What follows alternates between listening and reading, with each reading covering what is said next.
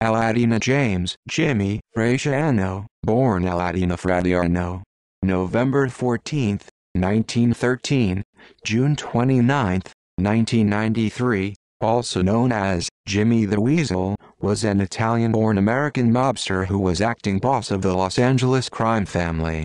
After his arrest in 1977, Fratianno became an informant and entered the Witness Protection Program in 1980. He admitted to having killed 5 people. Later in life, he became a writer. Early life. Fratianno was born in Naples, Italy, in 1913, later immigrating with his family to the United States, settling near Cleveland, Ohio. He was first arrested at the age of 19, on suspicion of rape, but was not charged. 2 years later, he was acquitted of robbery charges, but in 1937, was convicted of robbery and spent more than 7 years in an Ohio State prison. Fratianno earned his nickname Weasel as a boy when running from the police in the Little Italy section of Cleveland. A chase witness shouted, "Look at that weasel run!" and the police quickly attached the nickname to his criminal record, falsely believing it was his alias. He was paroled in 1945, and moved to Los Angeles, California, where he associated with underworld figure Mickey Cohen. In 1951, he was arrested but later released in connection with the gangland-style slaying of 2 mobsters believed to have plotted to kill Cohen. In 1954, Fratianno was convicted of attempted extortion. He served 6 years and 3 months, mostly at San Quentin State Prison. In 1968, he pleaded guilty to charges stemming from phony pay agreements with drivers at a trucking company he owned, and in 1971 he entered another guilty plea, this time for extortion. Fratianno married Jean in 1975, whom he had met in an airport in 1966. International connections. Fratianno was known to have global connections. One such connection was with Australian organized crime figures. In 1976, Australian criminal Murray Riley met with Fratianno in San Francisco, allegedly, to organize drug shipments.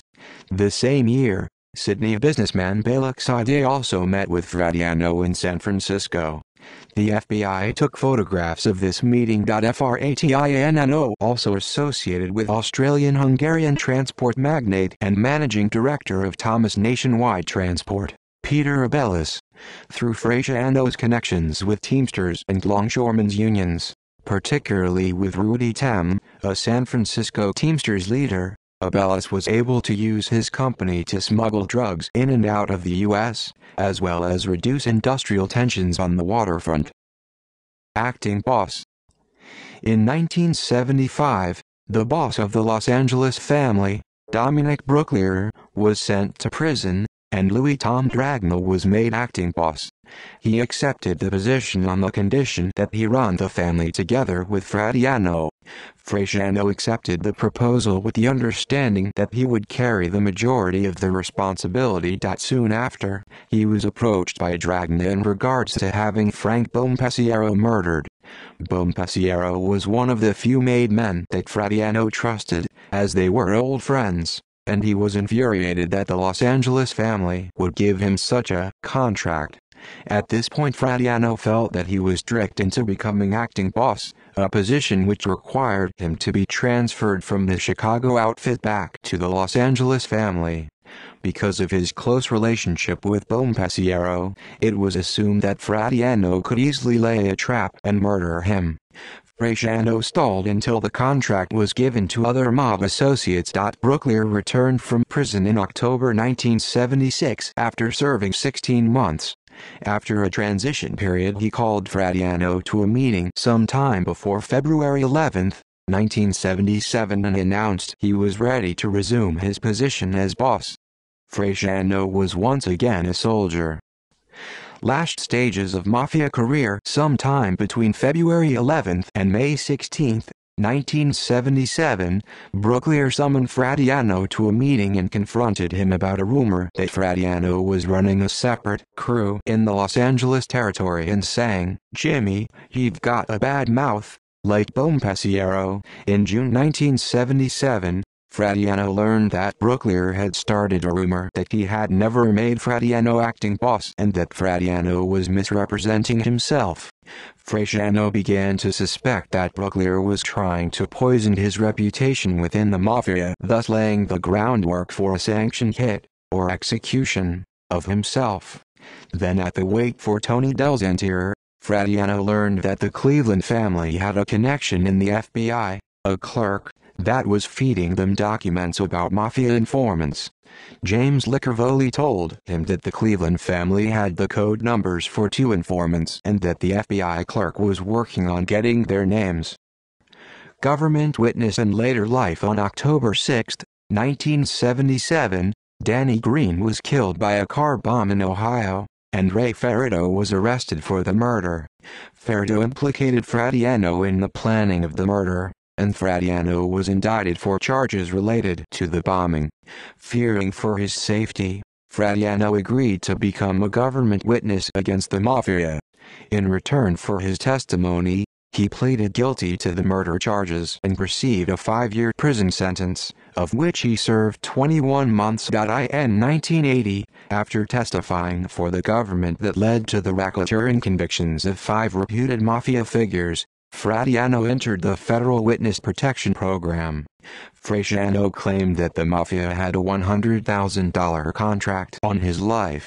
In 1987, after he published 2 biographies, The Last Mafioso, 1980, with author Ovid Damaris, and Vengeance Is Mine, 1987, with author Michael J. Zuckerman, Fratianno was expelled from witness protection after the Justice Department noted that it had spent almost $1 million on the Fratiannos in 10 years. On June 29, 1993, Fratianno died of natural causes in his home in an undisclosed U.S. city, believed to be Oklahoma City.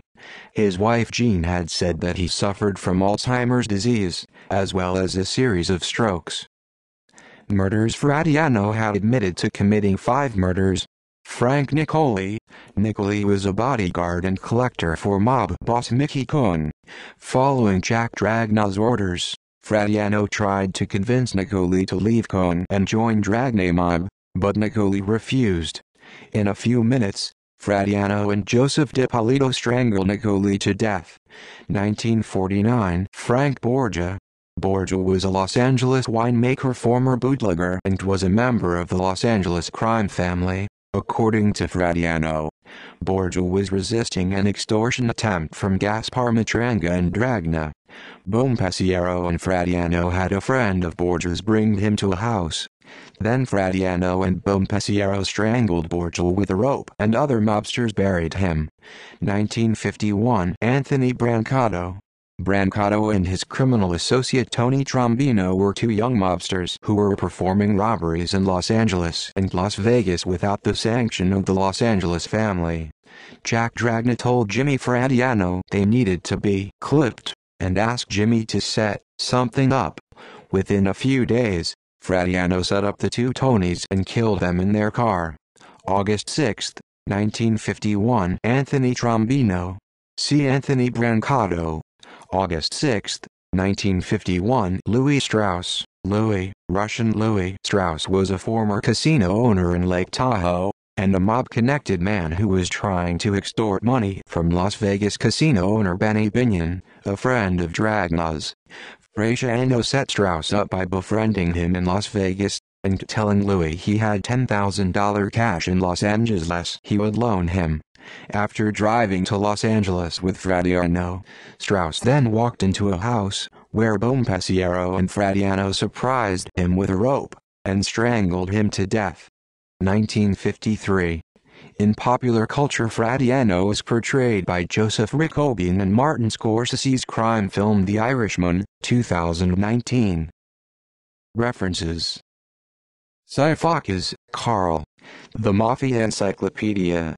New York, Da Capo Press, 2005. ISBN 0-8160-5694-3. Sifakis, Carl. The Encyclopedia of American Crime. New York. Facts on File Incorporated, 2005. ISBN 0-8160-4040-0. Damaris, Ovid. The Last Mafioso, The Treacherous World of Jimmy Fratianno.